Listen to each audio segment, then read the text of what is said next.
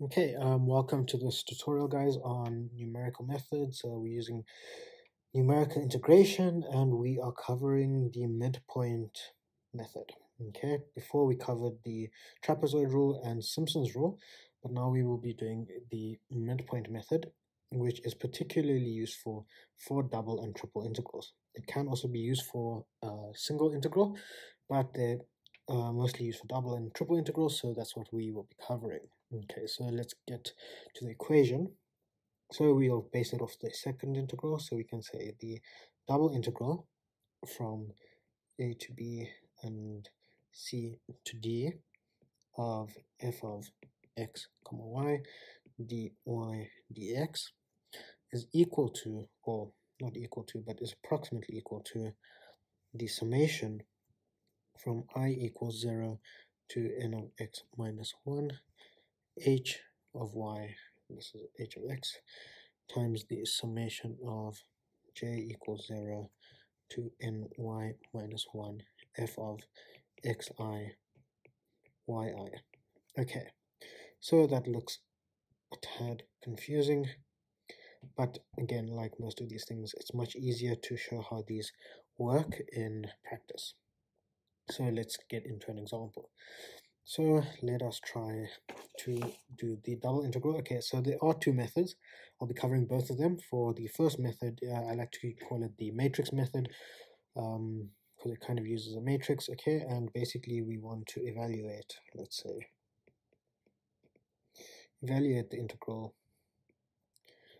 from 0 to 2, 0 to 1 of 2x plus y dy dx.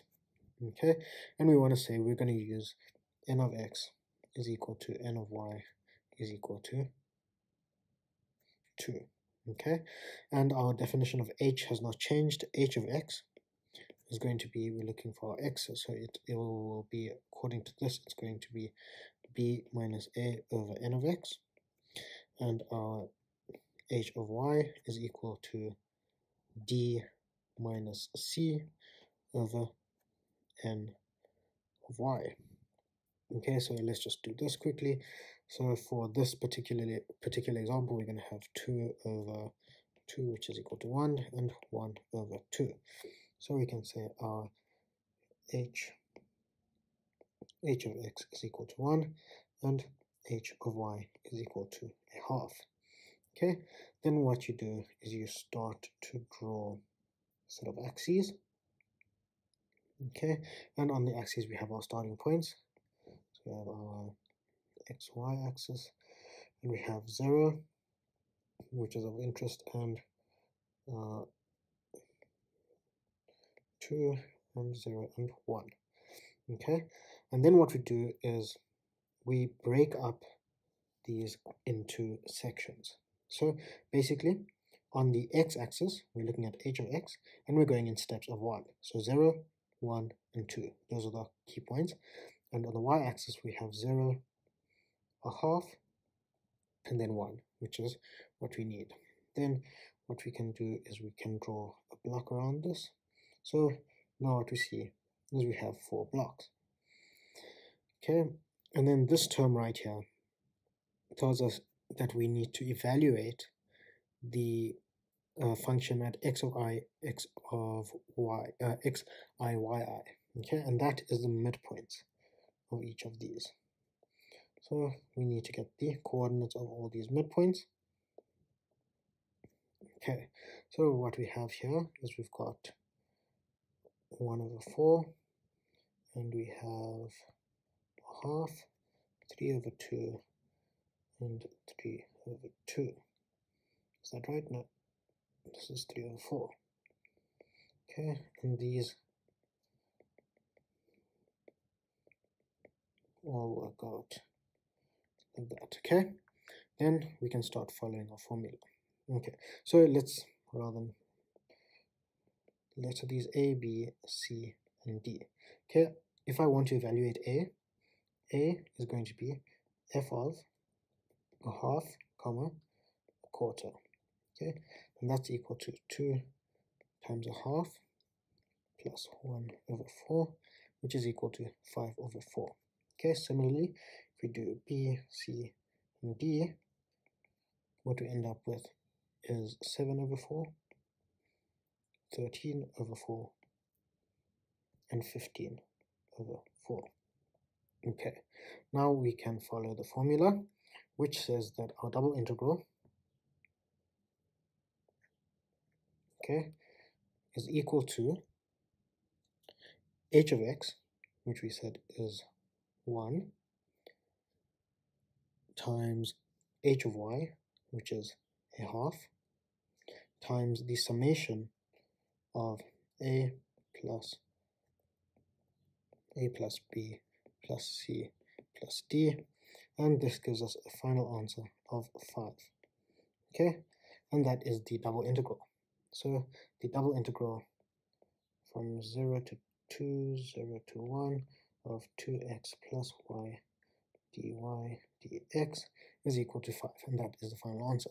Okay, just to clarify why I can have h of x, h of y, is because in this formula right here, I can move this, because it is just a constant, I can move it outside. Okay, so that is the first method. Okay, the problem with this method is if we have n of x or n of y greater than n of x or n of y, either of them, greater than, let's say, 3 or 4, the figuring out of each coordinate becomes extremely tedious, because we end up with a 3 by 3 or a 4 by 4 matrix in which there's lots of blocks that we need to work with. So we need to try find a better kind of method. Okay, so this method is particularly useful, and it's intuitive, which helps, but it's useful, I would say, for n is less than or equal to 3. Anything above that, we have to try find a different method, which is what I will cover now. Okay, using the same formula, we can expand this and say,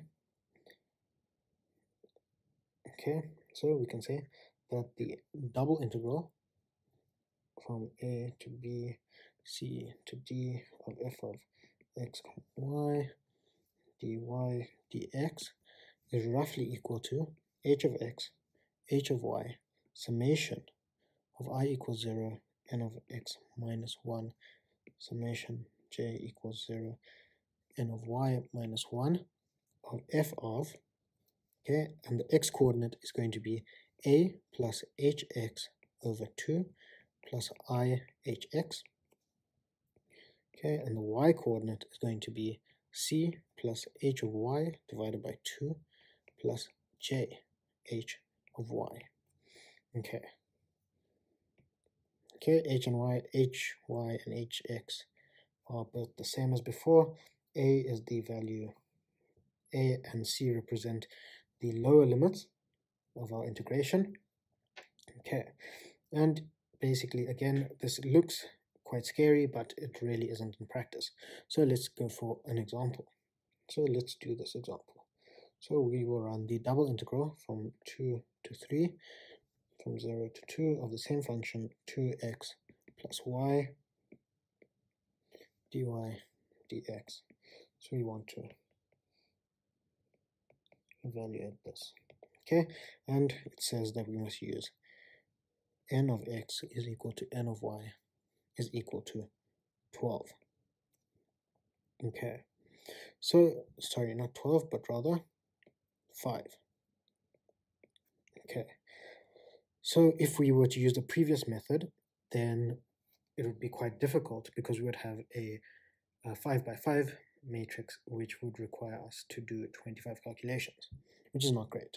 So instead, what we do is we can write this in sections, and how you do this is you work with the first coordinate system, and we can say that the double integral, or an integral, we can just work, and we can say that the double integral is equal to the summation, and we're working with y, so we're going to go from 0 to n of y minus 1, which is 4, and we have the h of y in front. Okay, let's get this. H of y equals h of x in this case, if I'm correct. No, it does not. Okay, so we can say that h of y is equal to 2 over 5, and h of x is equal to 1 over 5. Okay, so we have h of y, which is 2 over 5 of 2x plus y bar. Okay, and what is y bar?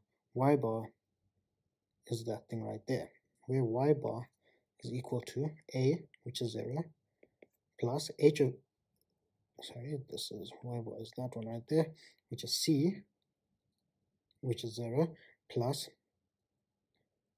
h of y, which is 2 over 5 divided by 2, which is 2 over 10, plus j of 2 over 5.